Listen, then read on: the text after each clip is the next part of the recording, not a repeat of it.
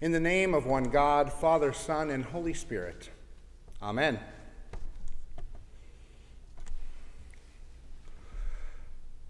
So once upon a time, about 6 years ago, I walked into the pub at my seminary, and yes, my seminary had a pub.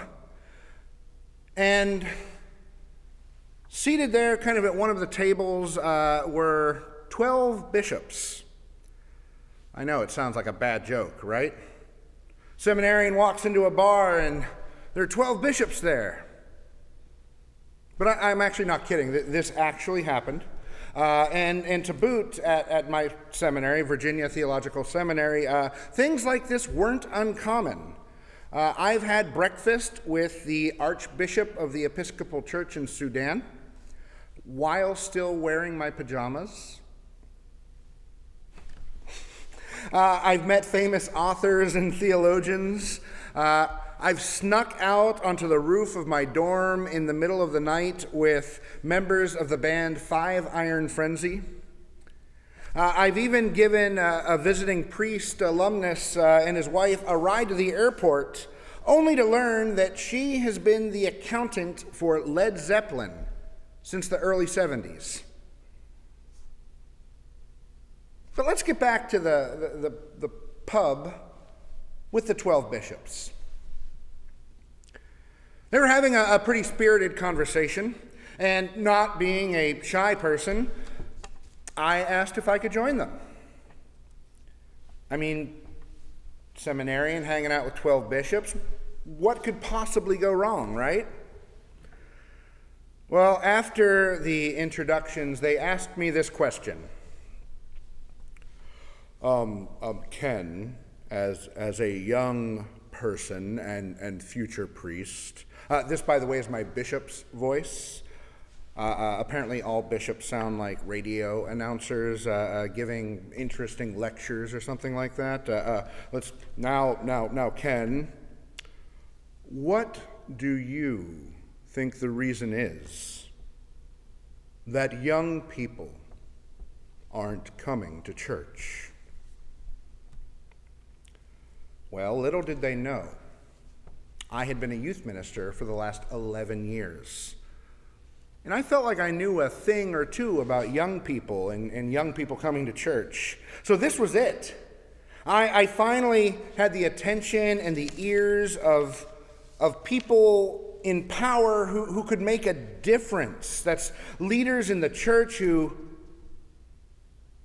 had certainly been waiting for a bright young individual such as myself who, not to mention, had all the answers to tell them what was wrong in the church, and further, what needed to be done to turn things around.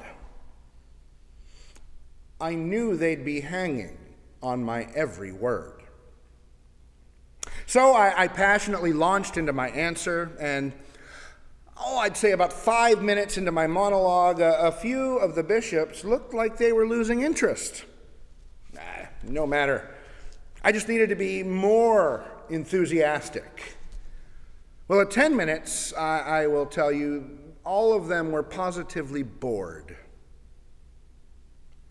And by the 12 or 13 minute mark, the bishop with the bushiest eyebrows interrupted me and said, well, Ken, I think we've asked a bigger question than we had realized.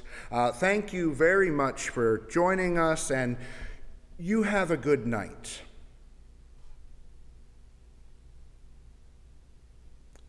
Have a good night? You know, I'd heard of being uninvited to the cocktail party before, but this was the first time it had ever happened to me. So as I quickly said my goodbyes and slunk back to my room, it occurred to me that I had just exercised a lack of authority, and probably a bit of hubris, in my impromptu pub meeting with the bishops. I'm sure you'll all probably be happy to know that I've since come to the conclusion that I may not know as much as I once thought that I did. But let's talk about our gospel lesson today.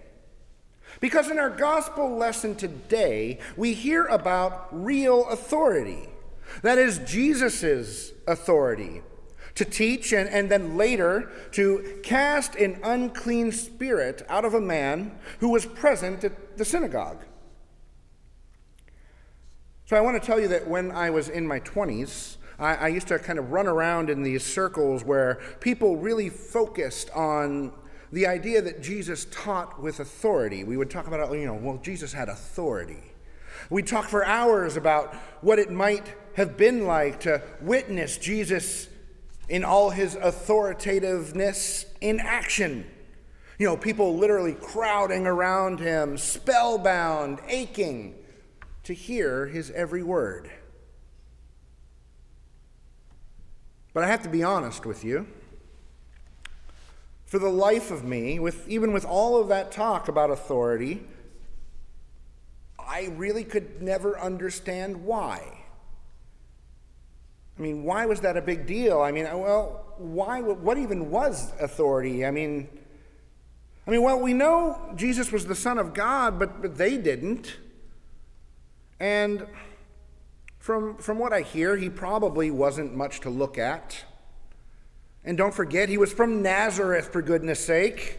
And as we established, I think it was last week, no one thought that anything of worth could come out of Nazareth. And all of this, again, is to say that I really had no idea what teaching with authority really meant, what it was, or why people even thought it was a big deal. What was it about Jesus that inspired people? What was it about him that inspired people so much that they would just drop everything that they were doing to follow him? Why did he draw crowds the way that he did? What is authority anyway? So thinking about this, we might say that as the Son of God, the catalyst for Jesus' fame was that his authority was born out of his power, right? Because it was easy to see power, especially Jesus' power. Because power, well, it's the ability to shape and influence your surroundings. And Jesus certainly did that. Power is when you influence your surroundings or people, or in the case of our gospel lesson, the spiritual world and principalities that surround us. If anyone had the power to reconcile and reshape this world that we live in, it was Jesus. Jesus, the Word of God. Jesus, who was there when the foundations of the earth were laid. Jesus, the one who was and is to come, King of kings, Lord of lords. Authority.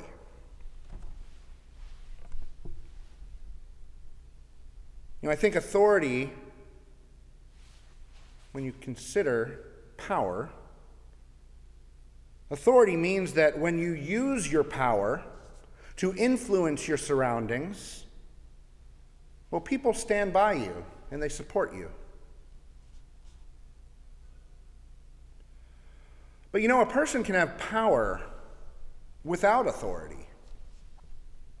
You see, it's one thing to have power to shape the world around us and influence others. Even the unclean spirit in our gospel lesson was able to do that. We've all likely known someone at one time or another who, out of their insecurity, abused their power. But that wasn't Jesus.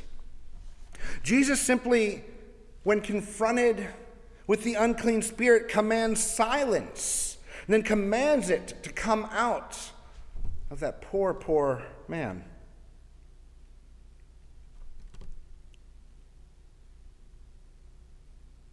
And I think this all begs a question for us today. If you think about it, that unclean spirit had a voice, right? It was an accusatory voice. Jesus also had a voice. And I think our question is, well, in our lives, what do we give voice to? In our lives, what might we give voice to that perhaps we shouldn't? That is to say, what are the voices that keep coming up that need to be silenced? Perhaps it's a voice that says, I'm not good enough. I can never be good enough. Or maybe it's a voice that says, no one understands me, and I'm all alone. I don't fit in, and I can never fit in. Perhaps it's even a voice that says, no one loves me. Do any of those voices sound familiar? I know they do for me. And so, dear church, what is it that you give voice to? What is it that you give voice to that needs to be silenced by the power and authority of Jesus?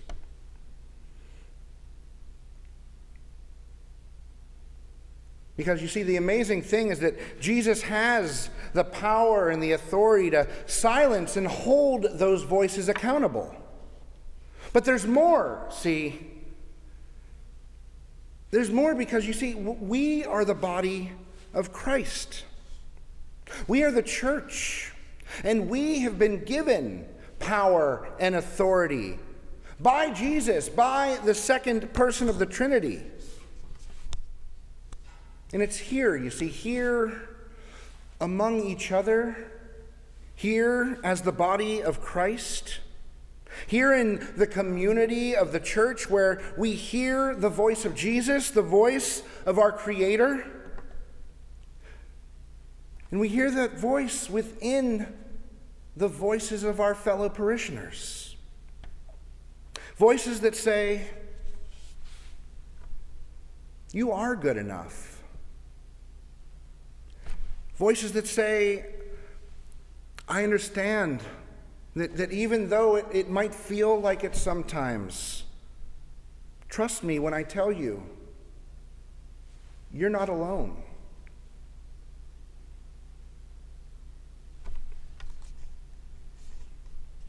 You have never been and never will be alone. Voices that say you are loved. You are created in the image of God. You are created in the image of a God of love who speaks life into dry bones. And we, then, together as followers of Christ, are called to use our voices to speak love and life and forgiveness and grace and mercy and redemption and reconciliation into the lives of others, especially those who need to hear those things the most, especially those who society has pushed to the margins, especially those who our systems have failed and continue to fail. You see, our voices, our words matter. And they matter so much because our words, well, they have power. Power to accuse, power to attack, power to retaliate, power to give life to hurtful voices that should probably be silenced. Or our words have the power to lift others up, to encourage, to spread love. Our words have the power to silence the evil voices that people struggle with every day. And trust me, people struggle every day with these things. You know, C.S. Lewis once famously said that if we knew the burdens that others carry, we would kneel at their feet. If we knew the burdens that other people carry, we would kneel at their feet.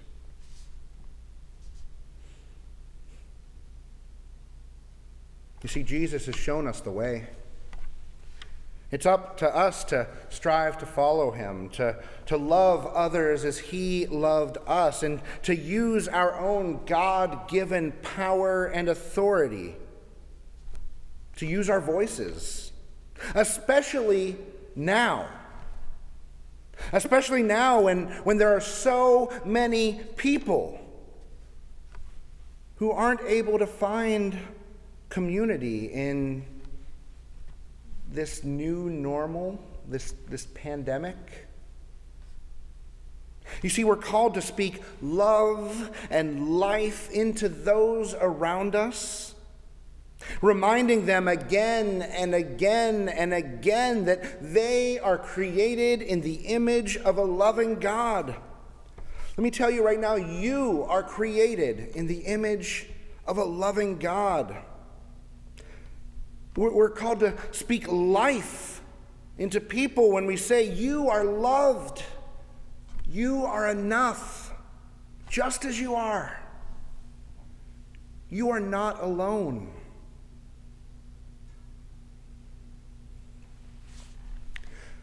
And when we use our voices, our God-given voices and authority, we join with Jesus in his church, and we silence other voices, those unclean spirits, and with Jesus cast them out.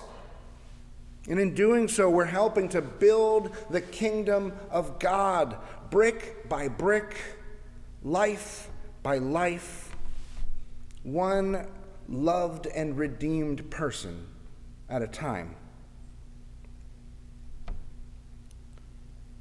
So, if you can, reach out today to someone who you know might need to hear your words, your voice of love. Reach out to folks in our St. Barnabas community who maybe you haven't heard from in a while. Let them know you've been thinking about them. Let them know that they're loved, that we care. And let them know that they're not alone. Because with God, we are never, ever alone.